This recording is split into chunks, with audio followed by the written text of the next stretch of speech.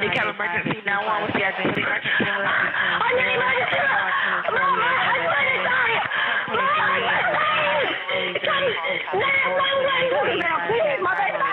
Okay, ma'am. Are you with him right now?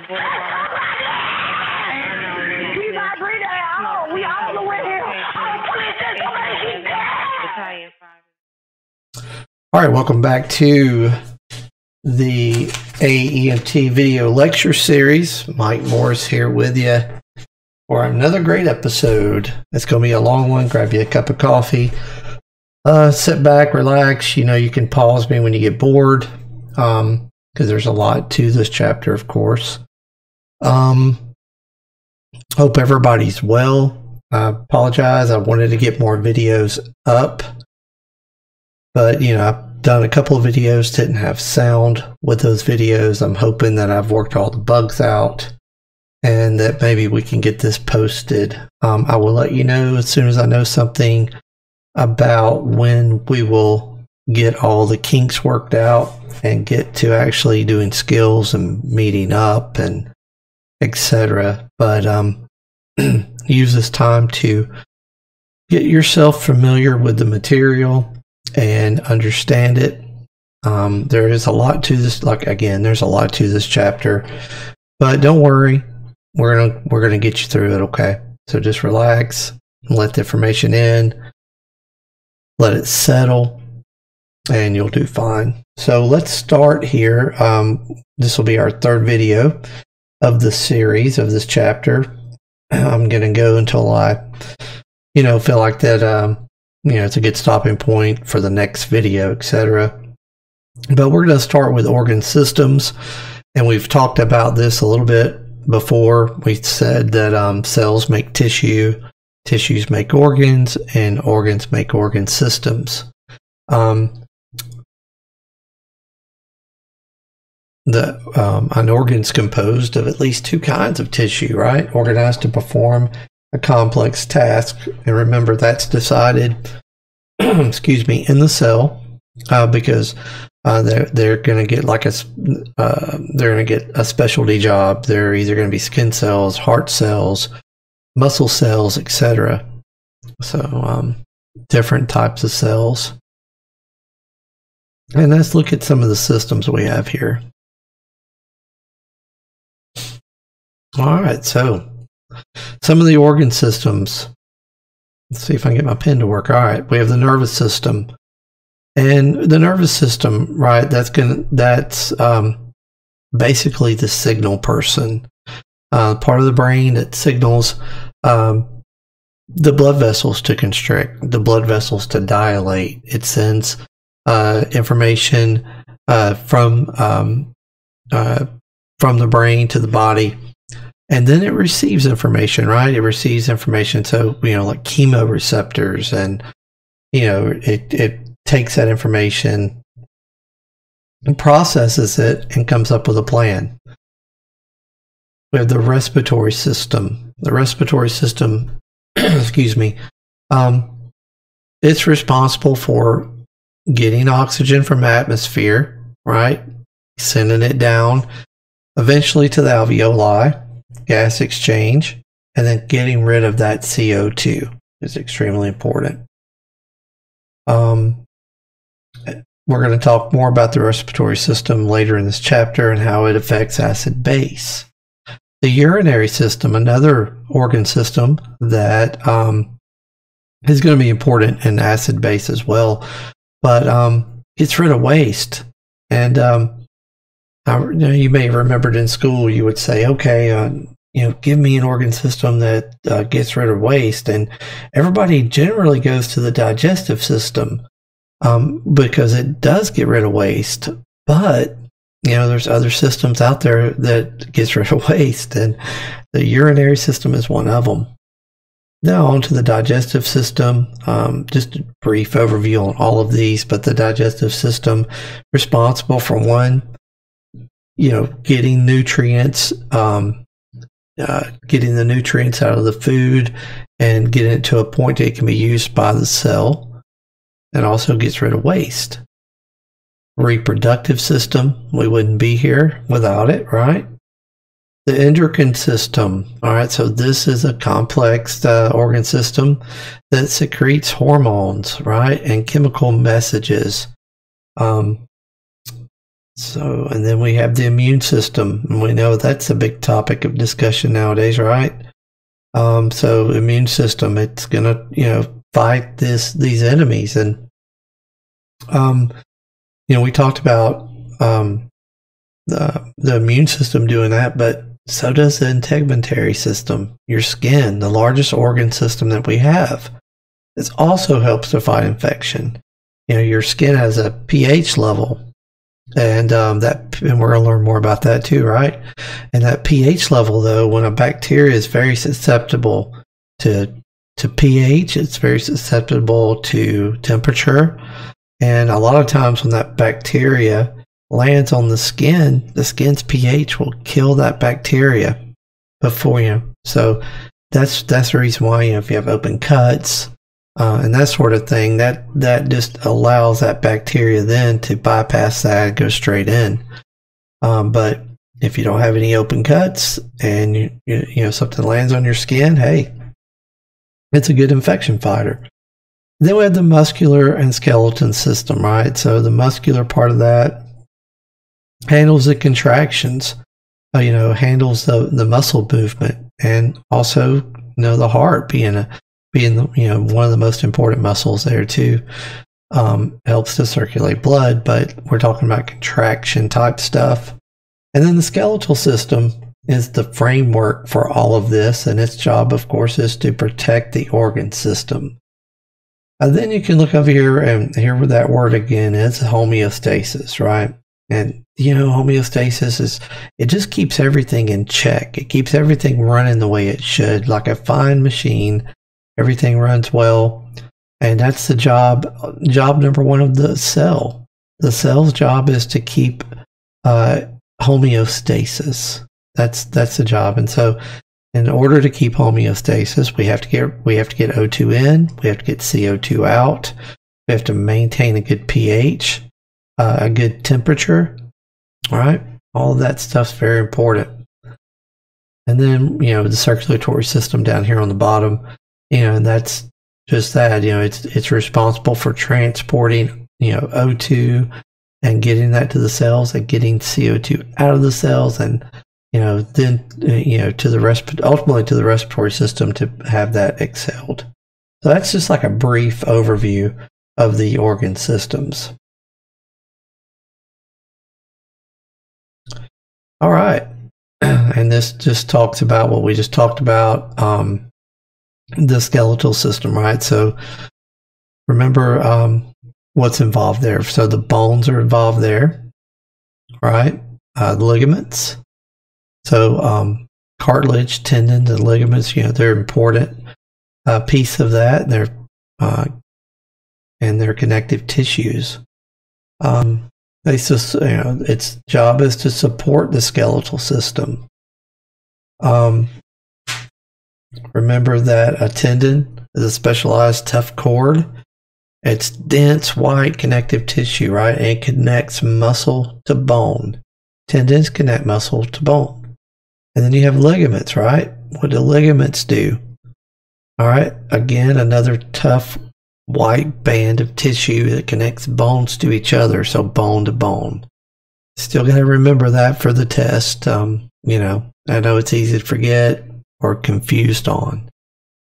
And then another type of connective tissue, and we're just talking about tissue. Connective tissue is just a type of tissue, right? But it's that cartilage, right? And its job is to it's found in the joints. Excuse me. Its job is to support the skeletal system, as like a cushion.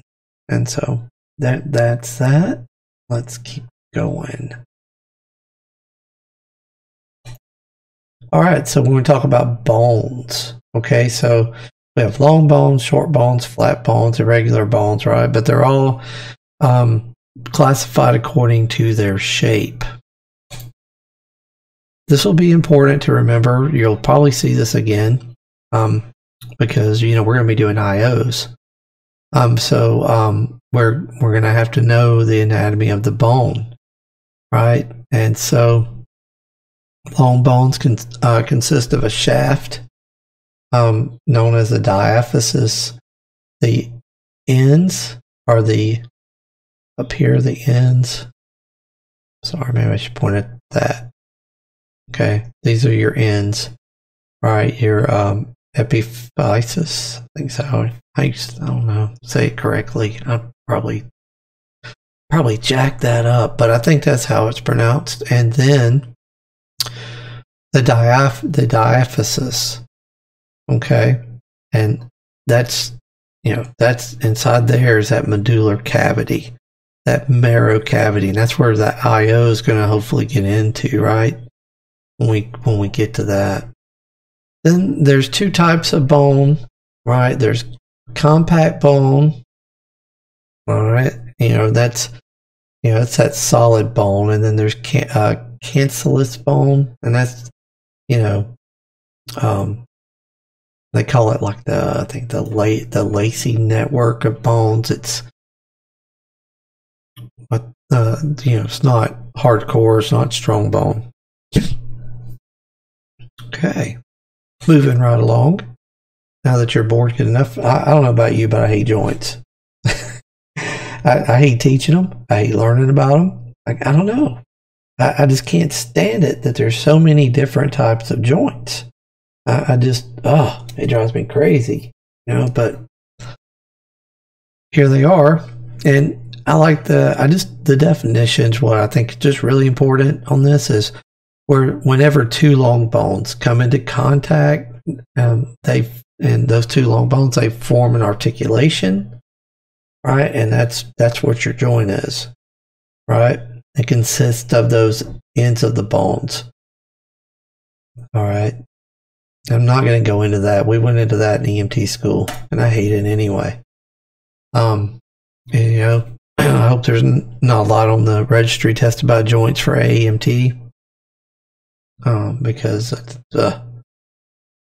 can't stand them. Can't stand them. All right. Then we got the skeleton system, right? And it's broken into two different parts. You have the axial skeleton, and that's just that's going to be your head, your thoracic cavity, your vertebral column, and then the appendicular skeleton.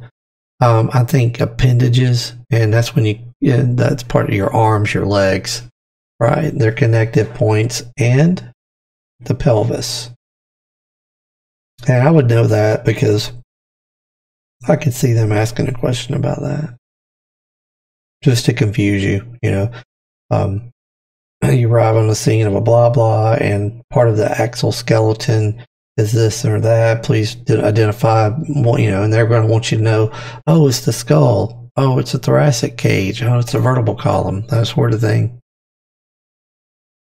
All right, so then we come up here to the skull. I'm not going to waste a lot of your time on this. Again, a lot of this is repeat, but I'm just trying to get us back into the game. This is when the game kind of starts. Chapters 1 through 6. 1 through 6.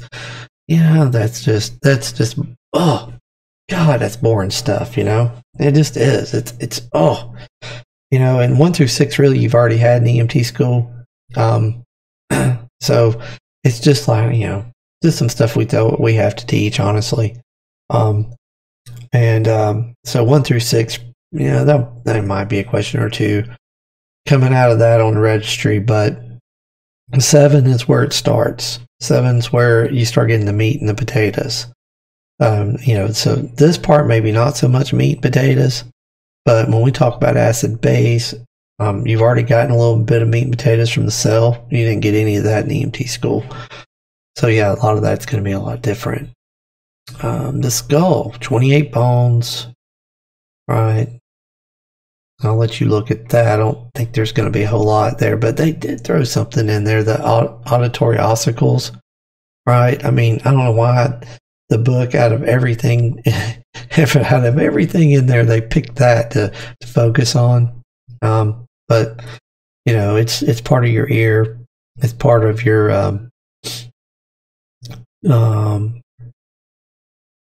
I don't know, it's part of your skull. Okay, so where I'm trying to come up is a temporal bone. So yeah. Just what it is. I want to show you this though, because some of you guys that went to my AEMT class, you already know this stuff. I mean, you had a really good AMP review. I probably taught you more than you needed to know. But now is where you're probably saying, man, I'm kind of glad I dealt with him. He was such a blah blah. But you know, this crib plate form right here, right? And so this is where the danger is. This is how when you have a closed head injury, you can have a bleed from the bottom of this. Right? So crib plate form, it's sharp. Excuse me, lots of little sharp bony pieces in there that can cause a bleed. Nothing new with that. Bones of the orbit, and you've had that information. You've already passed your EMT class. I would review this. I would know this stuff. I would know the ethmoid, right? Because they're gonna ask a question about the ethmoid, because it's the ethmoid, you know, and it's, you know, you don't talk about it every day, and it's easy to confuse with something else like the sphenoid. So I would know that stuff just in the back of your head, so that in case you need to recall it, you can recall it. I'm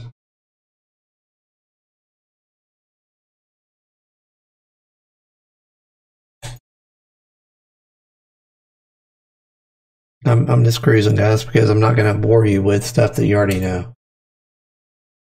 It's not going to do it to you. We'll review gas exchange. We'll review that stuff that gave y'all fits in EMT school.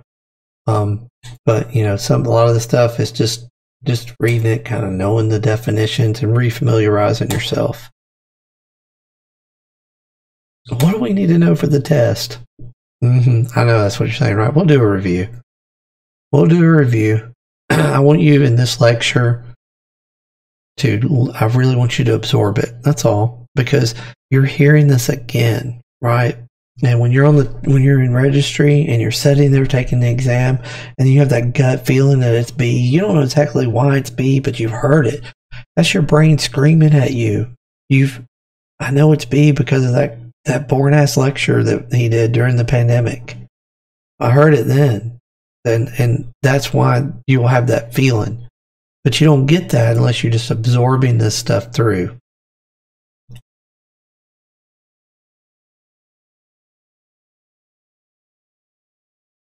The skeletal system physiology part of this. All right, so we've talked about it a second ago, but protection.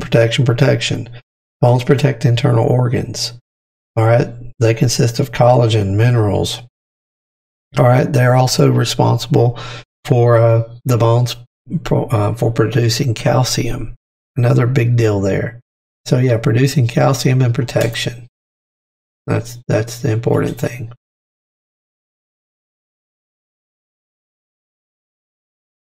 Then we go to the muscles. Okay. Remember, there's different types, right? There's smooth muscle, cardiac muscle, right? And so cardiac muscle, you know, that's your heart, functions obviously within the cardiovascular system. Smooth muscle, find that in your lungs, right? Remember that? And then you have skeletal muscle. So skeletal muscle obviously deals with your skeletal movement.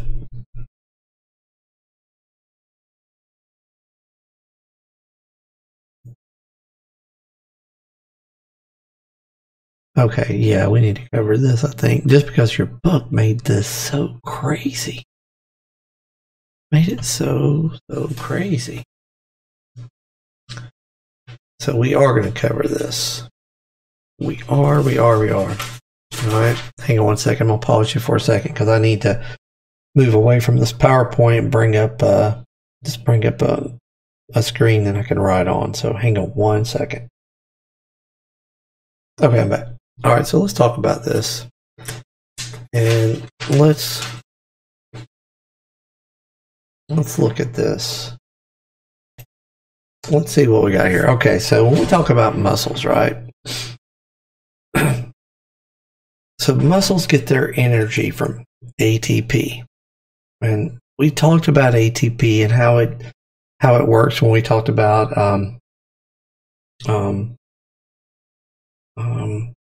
what's the word I'm looking for? When we talked about cellular stuff, and we talked about that, you know, like the first or second video. But anyway, we talked about ATP. So let me get a pen up here real quick. Pen. Whoops. Man, this pen. All right. Me and the pen. All right. So we have ATP. Oh. Man, that was ugly. That was ugly.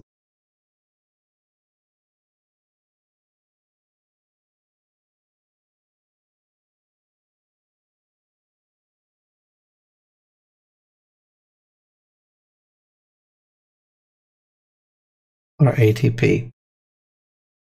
So what's it good for? It's your main source of energy. Problem is, it's short term. It's a short term deal. So ATP is going to provide you energy for your muscles when you're running, when you're working out, when whatever you're doing. But it's short term. ATP must be able to regenerate. Okay? It has to be able to regenerate. Otherwise, you're not going to have muscle movement. Okay? You know what? I'm going to teach this backwards. Hang on one second. I'm going to teach this backwards because I think it's easier. It's going to be easier to understand if I do this a little different.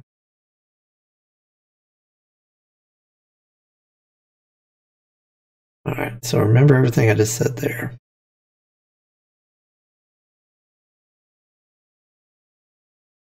All right, so let's talk about muscle fatigue first.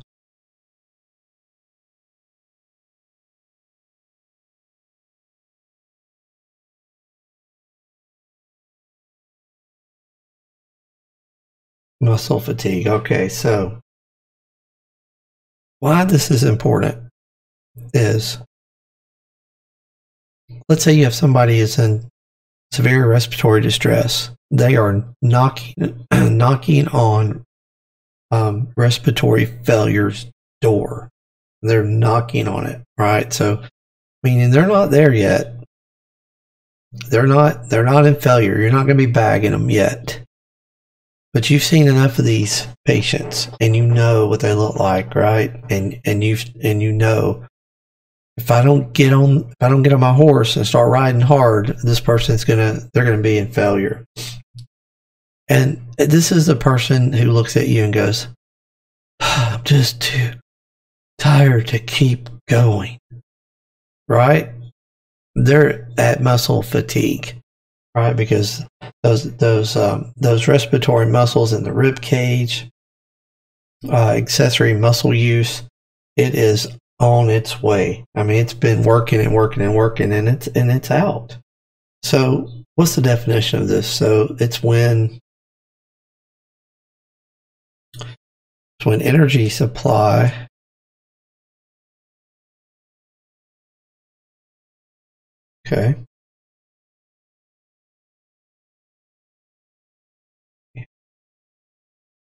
to the muscles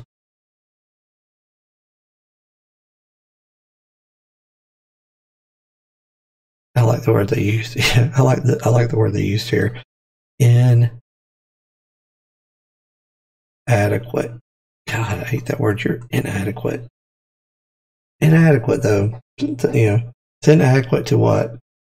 To meet the energy demand.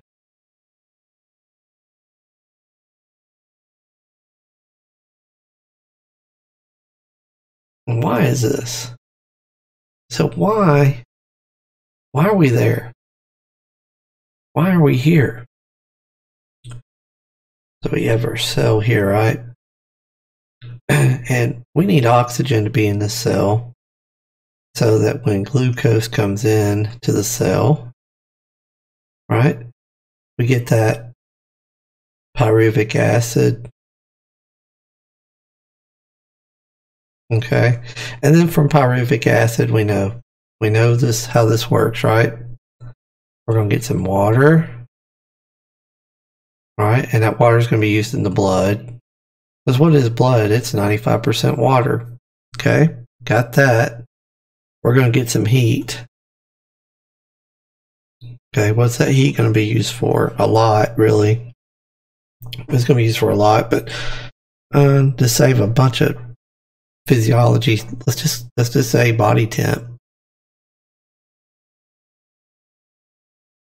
I'm just going to abbreviate it like that, right? But then what do we get? You know what we get, right? We talked about it. We're going to get some ATP out of this deal. Yeah, we're getting some energy. We're going to get that energy, right? Well, that's when we're in respiratory distress.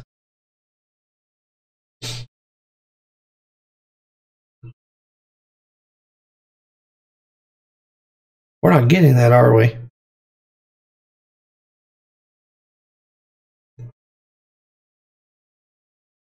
Because when we're in distress, oxygen's missing. We're going to get the glucose. We're going to get pyruvic. Sorry, guys. That is a U. Pyruvic acid. That's going to turn into what? What? Say it. Lactic acid. Right? Because it's anaerobic. That's where we're at. Right? We're not getting, whoa, man, sorry. We're not getting that, oh, man. There we go. We're not getting that energy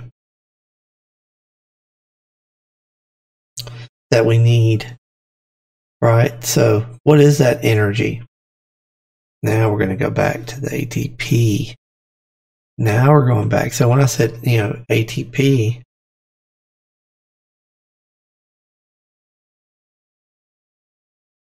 all right, ATP.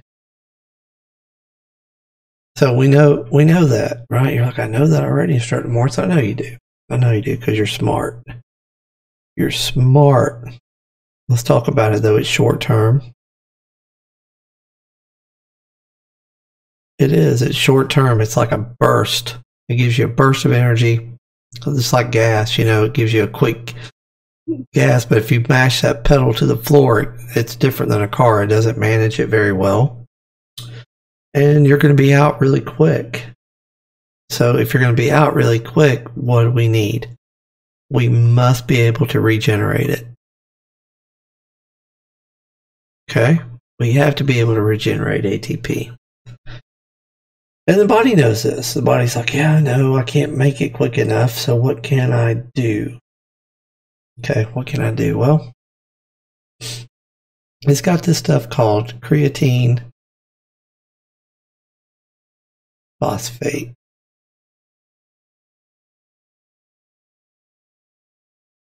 And,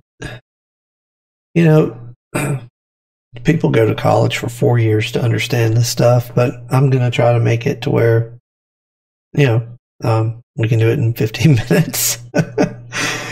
But creatine phosphate, I need to understand it's not a direct supply of energy. Okay, it's not a direct supply of energy. So what is it? All right, so what is it? All right, so it's basically a gas. It's basically a tank. It's a reserve. It stores energy. Let's just say that it stores energy. Okay, it stores energy. Alright. And yes, it stores energy in the mitochondria, which is the what? Powerhouse of the cell. And that's why they call it that. Because it's the storage area for this kind of stuff. Okay. Alright, so next step. The next thing to understand. Okay. Are you guys with me? Are you bored out of your mind yet? Don't be bored out of your mind yet. Not yet. Hang with me. Okay, stay with me. Alright, so the next thing to understand is that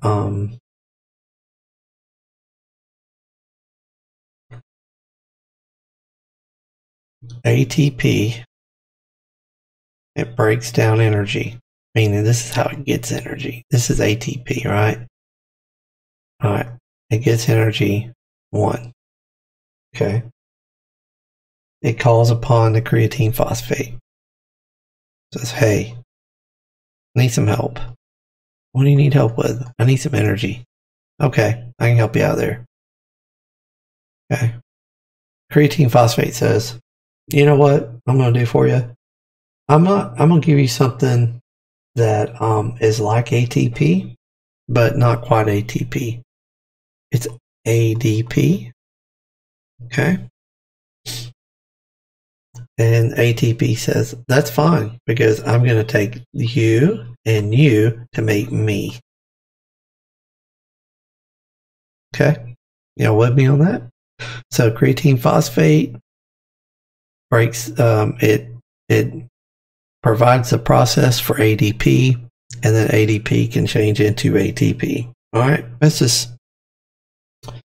Why do we need to know this? Because I want you, next time you see somebody that's knocking on respiratory failure's door, I want you to understand at the cell, okay, at the cell level, they're anaerobic. I want you to understand that they're not regenerating ATP. All right. I want you to understand that they're building up lactic acid.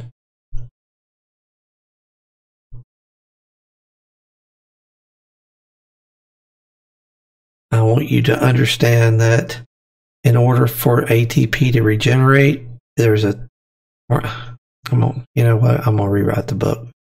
There's this 3-step process for that to happen. Okay? It takes a little bit of time. It's like building a house. And that's why I want you to see that. And so, well, okay, I see it. So what am I supposed to do with it? What that's going to eventually help you with is going to help you decide, am I going to go ahead and stay and play? Or am I going to load and go? And not load and go to, talking emergency to the hospital. Am I going to move this patient from the house to the ambulance? All right. Am I going to do that? So let's say you're on the scene and the ambulance sitting there. That's an easy, we're just going to do what we do. But the ambulance gets there about 3 minutes after you get there. Now you're taking care of the patient. You are in charge of the patient's care until you give a report over to, I don't care who it is, a medic, whatever. You are laying the groundwork for how that patient's going to be treated. And there's been many times that I've had to say, look, I know, and I'm nice about it. I'm like, hey, look, I know you're the paramedic and this is going to be your patient, but dude, I'm way deep into this right now, and I can't turn this patient over to you yet. I can't give you a report yet, but I will. I'm doing this, that, and the other. How about helping me with this, that, whatever. But I made that decision to stay. I made that decision to this has got to be done now. Right? This has got to happen now. And we don't have 5 minutes to go to the ambulance. what realistically is probably longer than 5 minutes. I don't care if it's parked right there in the driveway. You still got to put the patient on the stretcher, which that's going to take energy, right? That you don't have. You know, stuff like that. So that's the stuff I want you to see. That is it.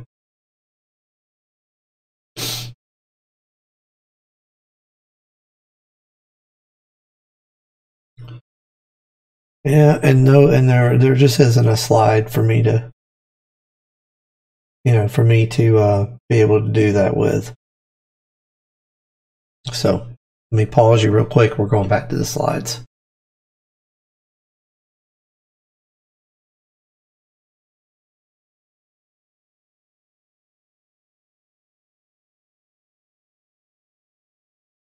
All right, we're back. So your book talks about that oxygen use and debt, and I've talked about it too, right? And that kind of going to go back to what I just showed you. When your patient's in anaerobic, right? Because it says the oxygen is required for the breakdown of glucose. The glucose comes in, it doesn't find oxygen, we got a problem, right? So then that, if it makes lactic acid, it ends up in the liver, and then the liver cells are required to convert lactic acid into glucose again. And so, excuse me. So that's kind of where we're at there. We already know what hemoglobin is. It's a pigment that makes the blood red. Myoglobin just makes your muscles look red, okay? We know hemoglobin is what's going to transport oxygen right to the cells. And I think your book used a crazy term, reverse binding. Don't get hung up on that. Reverse binding is just the oxygen is going to the hemoglobin to bind instead of the hemoglobin coming to the oxygen. So don't worry about that. No big deal. Oh, well, here we are. We're at the respiratory system. All right. And so don't forget, okay, what the upper airway is, right? And the nose, mouth, tongue, jaw, the actual oral cavity. It doesn't mention the nasal pharynx. It just mentions the pharynx and the larynx. All right.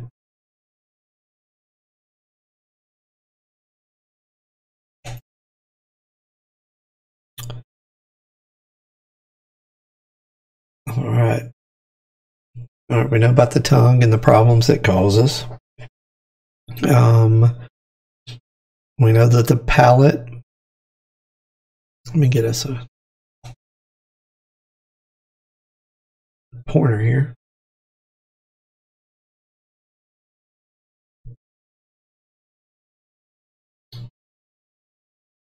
All right.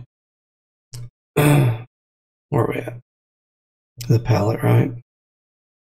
So we know the palate, right, forms the roof of the mouth, separates the oral pharynx and the nasal pharynx. Here's your oral pharynx, nasal pharynx, and you have the palate up here.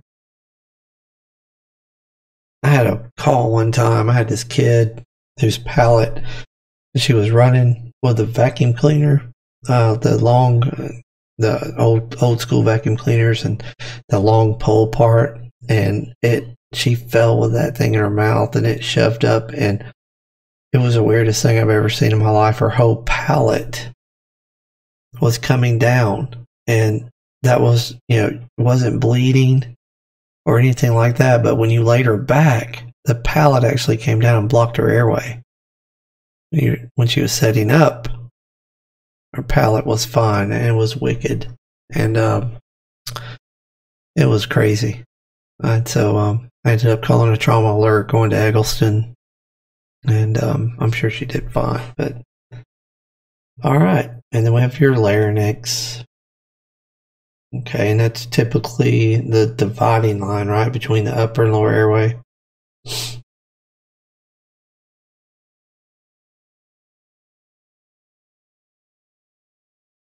Then we have the lower airway, right? Remember, we got your trachea. We have the two bronchioles, left bronchiole, right bronchioles, the bronchioles, the alveoli. That's responsible for gas exchange, right? So we know how this works. All right, we got oxygen up here. Let me get a pen. Oh, please don't get a pen. We're getting a pen. We're getting a pen. All right, we got O2 out here, right? It's coming in. Bam. Coming down. It's going to come down the bronchioles into the bronchioli, down here to the alveoli, right? And those are sacs. And we know how that gas exchange works, right? O2 is coming out. CO2 is coming in.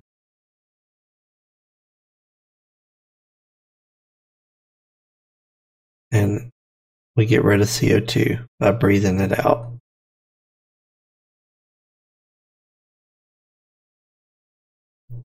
Yep, that's how we work. Remember the plural? Or that plural space? All right. And it's a problem if, we get penetration, like from a stabbing or GSW, right? Because we're going to bring air into those lungs until they collapse. That could be a problem then, right? And we got the visceral pleural and the parietal pleural. Okay.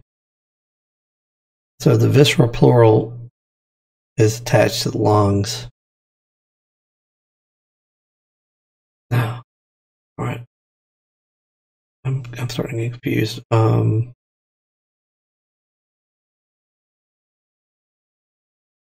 Yeah, that's right. And then the visceral pleural covers that external part to the chest wall. See, you're not getting confused. Been a while too. All right, and then we have muscles for breathing. Right. Remember the diaphragm. Right, it's responsible for like 70% of breathing. Right.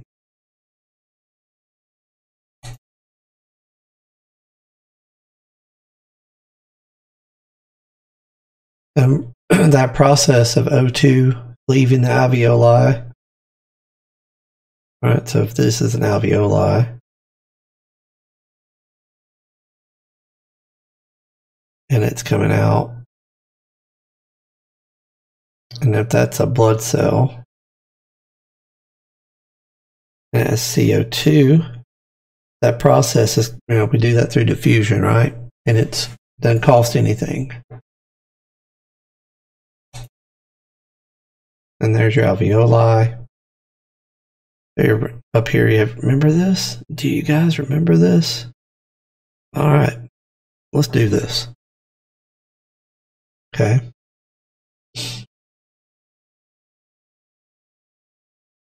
All right, you got blood coming in through the inferior vena cava and the superior vena cava. And where's it coming into? The right atrium. Right? And this is deoxygenated blood. And then we're going down to the right ventricle. Right? And then we're coming up through the pulmonary, I forgot this, tricuspid valve. Right here, right? Try before you buy. Then we're coming up through the pulmonary trunk into the pulmonary arteries. And that's where diffusion happens, right? And then it's oxygenated blood. Coming back through your pulmonary veins.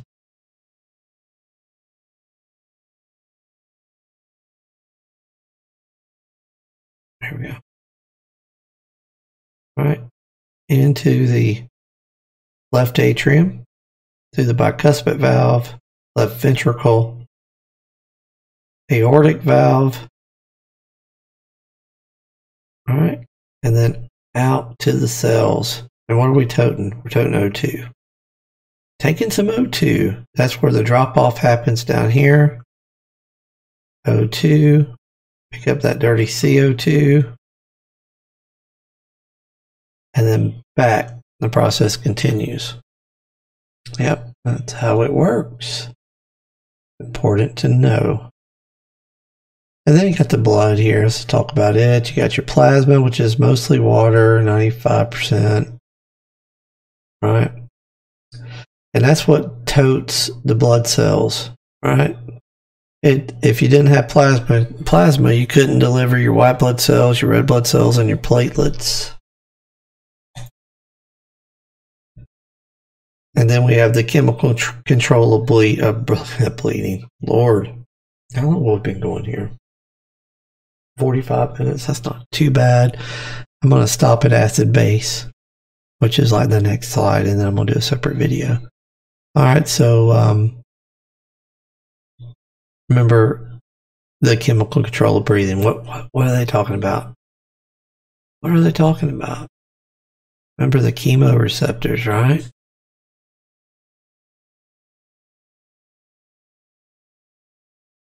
And so, yeah, so these guys monitor what? Well, your central chemoreceptors monitor hydrogen, CO2. Then you have your peripheral, and they're going to monitor O2, CO2. All right, remember that? And so if you're picking up a lot of CO2, then we're going to breathe faster to get rid of it, right? And that's all about the next slide. I think that's going to be acid base, and it is. And that's why we're going to stop. Because you guys need to take a break. I need to reorganize. And we will be back with the next video on acid base. See you in a few.